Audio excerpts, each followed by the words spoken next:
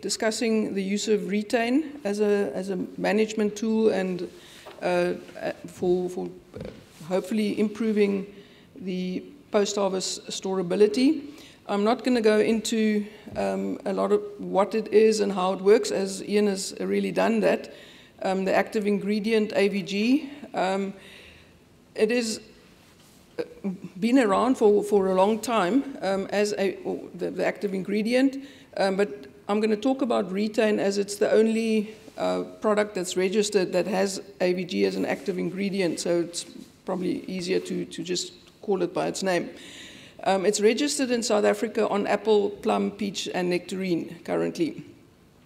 And as Ian already mentioned, it blocks ACC synthase, or the action of ACC synthase, which inhibits the production of ethylene, which is different from the mechanism that Harvesta has, where it blocks the ethylene receptor. So it's very important to understand the difference between the two products, because when you start using the product, you need to take this into consideration. So it does not prevent the action of ethylene. Okay, that's very, very critical to understand. It blocks the production. Once the ethylene is there, you're not going to get any response. By applying retain, that's when Harvesta comes into play. Okay. Because we delay the activity, or we inhibit the activity of ACC synthase, we reduce the ethylene production, but to what extent it happens is very much dependent on the timing, the dose that we apply it at, and the specific cultivar. But typically what you will see, and this is just an example of Gala, the top line is the untreated control, and you see the increase in ethylene production towards harvest.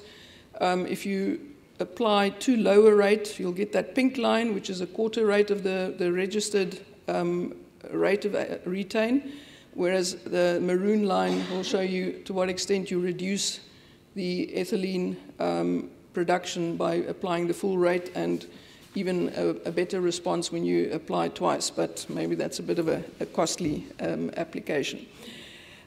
So if you look at the plant responses, and a lot of these things have already been mentioned by Ian, so I'm going to try and make up some time by not spending a lot of time on all of these things. But one thing which he did not mention was when we use retain on stone fruit, very specifically to reduce soft tips. And we heard this morning from Richard that, again, some cultivars had problems with soft tips, and then resulting in problems in the marketplace. And also, we find that we can maintain post-harvest firmness better in stone fruit by applying. And this is just an example from work done by Arie de Kok on plums. And specifically, if we look at harvest 3, you can see the maintenance of firmness in those plums after harvest and after storage and shelf life. Okay, so moving on to apples. Ian mentioned already the fact that by making sure we don't have a strong ethylene influence, we can reduce pre-harvest fruit drop. Obviously, this does not refer to the push-outs that Veli was referring to. This is where it's a maturity problem. And it also reduces the rate of fruit ripening, which is one of the reasons why we can use it as a management tool. And again, Ian has highlighted that effect. And just as an example, this is work done on flash gala or big bucks. If we look at the control, and you see the starch breakdown over the 3 harvest dates, you can see how high the starch breakdown is in the case of the control by harvest 3. And this is just a similar the situation when you apply the full rate of retain 21 days before expected harvest. So you can keep things back, use it therefore as a management tool to make sure that you don't run into logistical problems. But this application has to be, if you want to push out the whole the harvest, you've got to make the application in time. We do find the same as with Harvesta increase in fruit size due to this delay in harvest. So again, looking at Gala, and at the final harvest there, you can see because you've delayed the harvest, the fruit had increased in size compared to the couple of fruit that remained on the control trees. So really just giving the fruit the time to reach their full potential before you do the final pick. Very important aspect, I think Veli already referred to it this morning, that a lot of our post-harvest problems come from the fact that we have mixed maturities at harvest.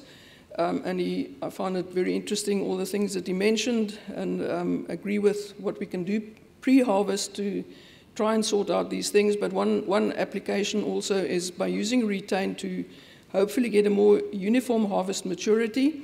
And this is just from some recent work on Flash Gala, where you can see the very mixed maturity if you strip pick those trees from the control trees. And even though it's not perfect, by 21 days before expected harvest application of retain, you definitely have less variation in your maturity at that point. So that is one option to try and get rid of some of the maturity problems, especially in those cultivars where we can't see the ground color properly because of a lot of red over color. Ian also mentioned the situation around red color development. Yes, if we apply and do not have the right conditions, retain will delay and prevent or reduce color development, and this is just work done on Crips Pink. But the idea would be to use the full rate of retain 4 weeks before expected harvest, and hopefully then with a longer hanging time, move the fruit into, as a late cultivar, into a period where temperatures will come down and you will hopefully get that cold front. It's not to say it's going to happen, but the chances are that you will move into a situation where you will get better color development by delaying the harvest, as well as getting the advantages of increased fruit size.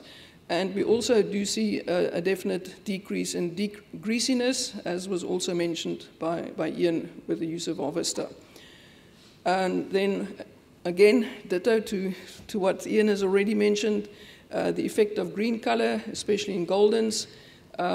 Just an example, I don't think it's all that clear probably from the back. There's a much improved green color retention on fruit that was treated with retain.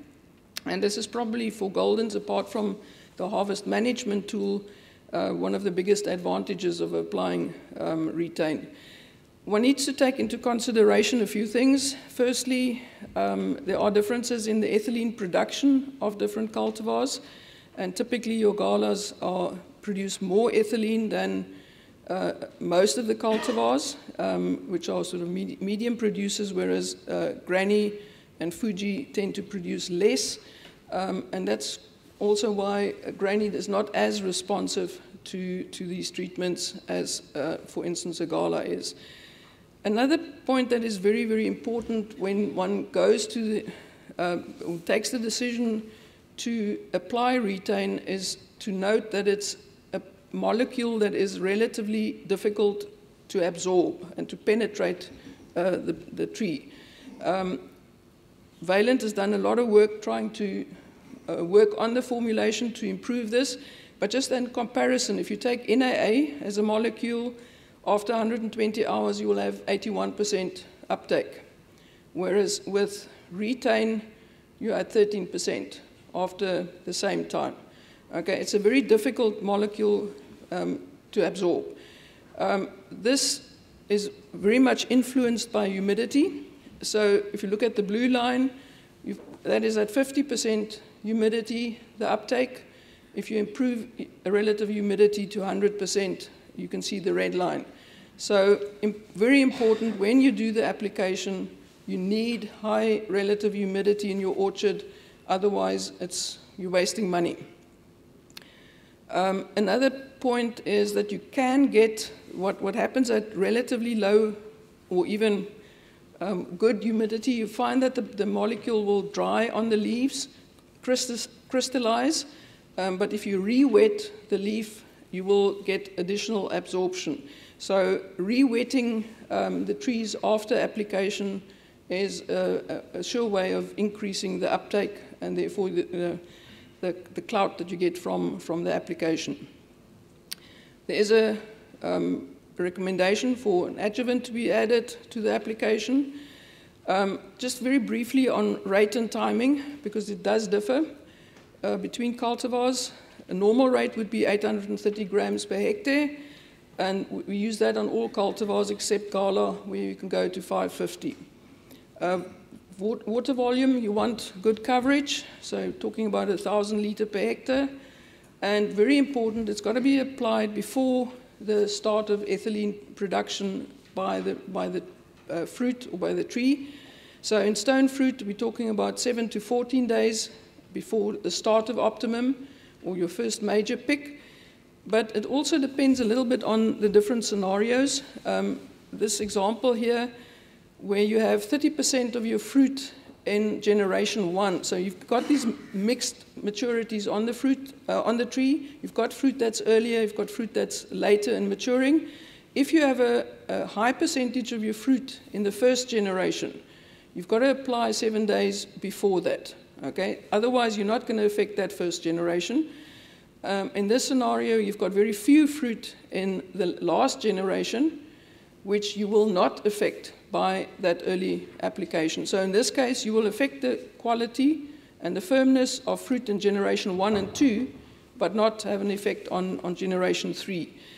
If your first generation is a very small proportion of the fruit, then you first pick that fruit and then immediately apply the retain afterwards to affect generation 2 and 3. Otherwise, you will not, if you apply it too early, as you did in the first scenario, you will have nearly 50% of the fruit in generation 3 not positively influenced by the application. These are the recommendations for all the other cultivars, the apple cultivars. Goldens 4 weeks, red apples 3 to 4 weeks, etc. I'm going to go through each one of them just separately. The recommendation for Gala would be 830 grams applied 4 weeks before harvest. You can go in with 550 1 week before harvest or 7 days before harvest, but you will not have an influence on the first generation of fruit. You will pick them as for the control, but you will delay the harvest of the later fruit. Okay, so it again depends on what you want to do. With the early high rate, 4 weeks before harvest, you will affect the maturity of all the fruit and delay the complete harvest. If you come in 7 days before optimum, you're going to not delay the early fruit. You'll have to come and pick them out, but you will delay the later generations. On Goldens, we can use seed color as an indication. It's the only cultivar we say we want about 1/3 of the seed turning brown before we apply, and we use the full rate 4 weeks before harvest. Crips Pink, again, full rate 4 weeks, but you can also do the same as with the Gala, but you still use the full rate instead of the lower rate 1 week before harvest. Okay, again, not having an effect on the first pick, but influencing the second and the third, or whatever, how many picks you have. There are a couple of very critical things to take into consideration. As I said, it's not a cheap application. You've got to have coverage, but you don't want runoff. Okay, so the water volume has got to be worked out correctly, but probably even more critical is that you want slow drying conditions.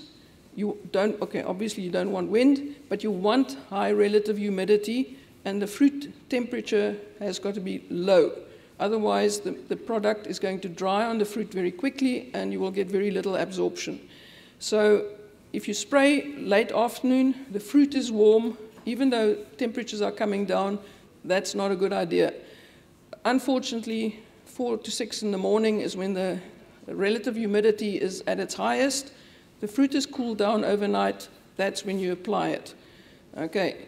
You can increase the relative humidity in the orchard by putting on irrigation prior to coming in to apply if Mother Nature hasn't done the job for you.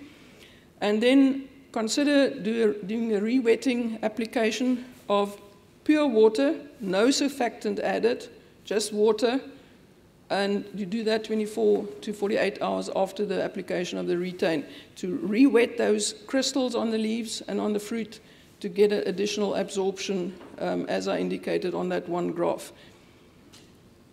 The timing, I think there's, we have to use history of an orchard to determine, because we're working on 4 weeks before optimal harvest date or release.